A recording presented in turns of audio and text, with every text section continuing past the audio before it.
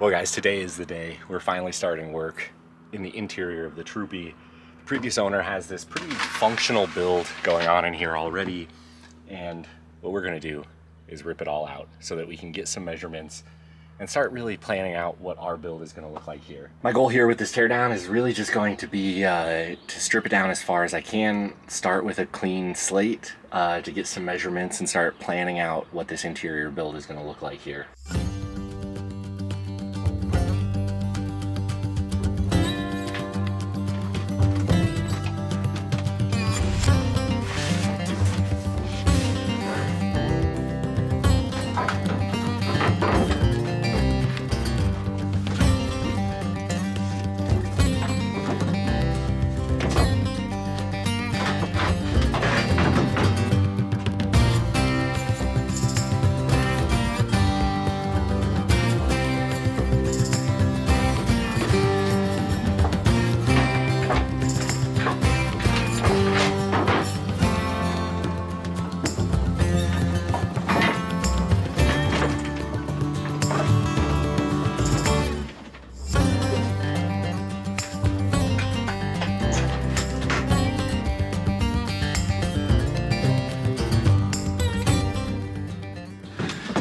Well, now one thing that I do really appreciate as I'm starting this teardown already is just how modular it is. It's going to be something for me to keep in mind with tie downs like these. The ratchet strap style stuff was well secured. I never had anything bouncing or rattling around, but it also makes it really easy to pull out. So that's the big stuff. The camp kitchen's out, the Engel fridge, and now I've got these wood platforms that are bolted down into the subfloor. So let's start taking care of those. Each of these little wood frames is held down by these L brackets in a number of places. You can see one in the inside corner there. You can see one back there on that one. I think we'll just start pulling screws, see if we can't get this out of here. Oh, it just barely fits. Uh-oh. It doesn't fit like that. Okay. I need a shorter driver bit. That'll do it.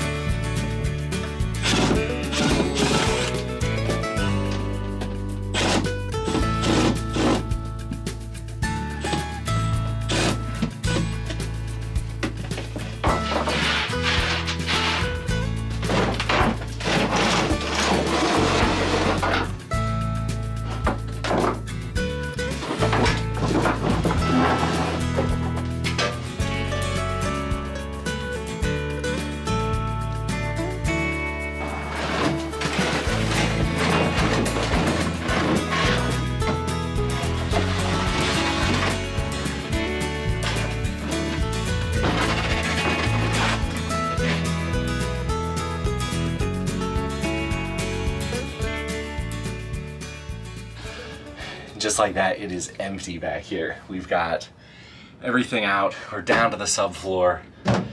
I want to pull this paneling off the walls too to see what we're working with in there. And then we'll be ready to rock and roll and start taking some measurements and designing the interior build of our dreams.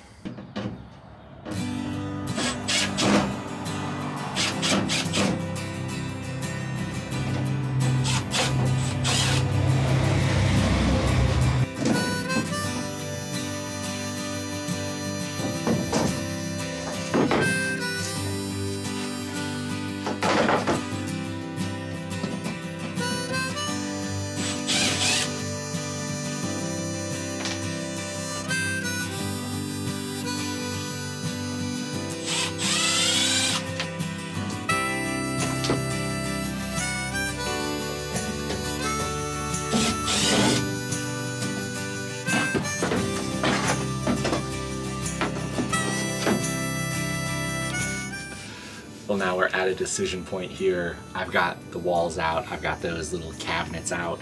The only thing that's left in here in terms of build is the subfloor. Part of me wants to leave it in there, but I think the right thing to do at this stage is pull it out.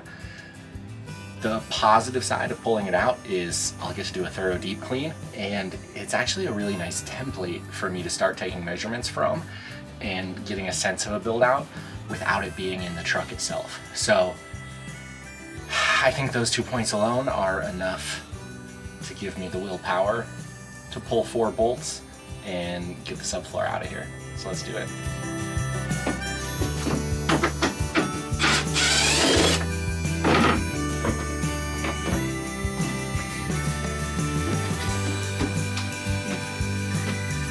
Not just the 3 bolts, I've got to pull the sill plate from back here as well.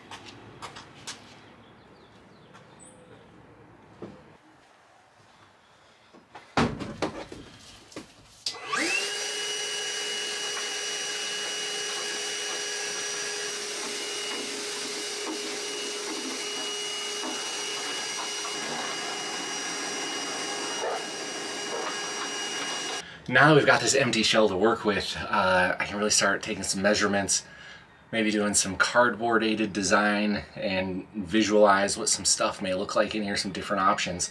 I don't think I'm going to change things up too much. I think generally sort of a bench behind the driver's seat will give Bandit a good place to stick his head out the window here, and he'll have a home right behind the driver's seat. On the passenger side, we'll do sort of camp kitchen, water, fridge, things like that. I've got some exciting things in store for all these windows. I think we're going to do that this week, so be on the lookout for that. And it's going to be a pretty basic build out here. The roof that we've talked about, it's going to change. Hopefully soon. The parts should be on a boat on their way here from South Africa, so I'm excited for that. But yeah, I think step number 1 right now is to get in here and start pulling some measurements and sketching out the room we've got to work with. So let's go ahead and do that.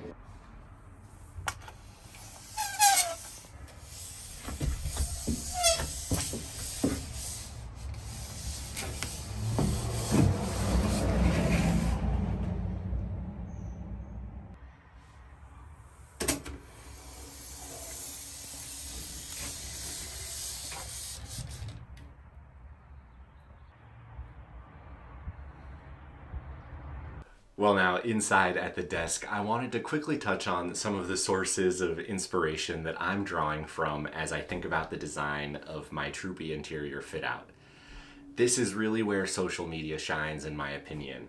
Between Instagram, YouTube, and the forums, there is just a wealth of knowledge and experience and people who have truly been there and done that to draw upon, so that I can really avoid some pitfalls and some mistakes and learn from everyone who's come before me. My Instagram Explore page is pretty much nothing but Troopies at this point, and one page that jumped out at me that I really fell in love with instantly is an outfitter based out of Western Australia called Odyssey Custom Fitouts.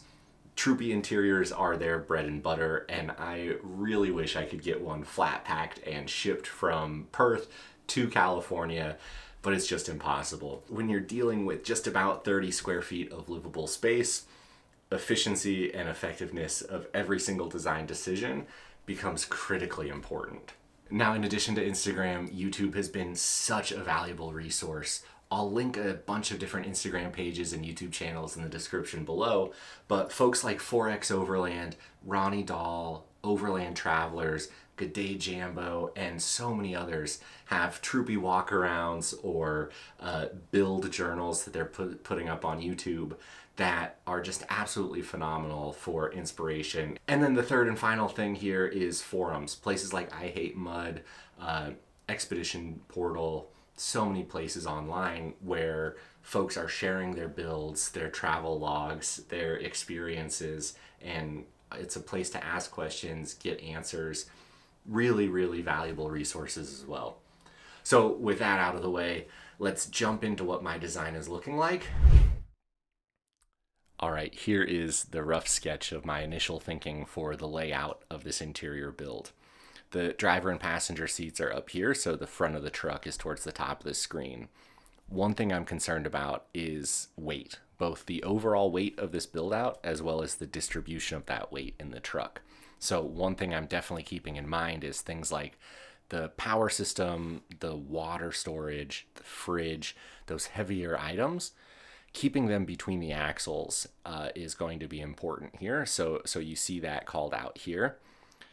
One thing I also want to do is bench seating and storage behind the driver's seat that pulls out into an additional bed in case you need to stealth camp or leave the top down because of inclement weather, whatever it may be. I think it's incredibly valuable to have a bench that turns into a bed down here. And then behind the passenger seat, I'm really focused on built-in storage, camp kitchen, cooking, cleaning, and things like that.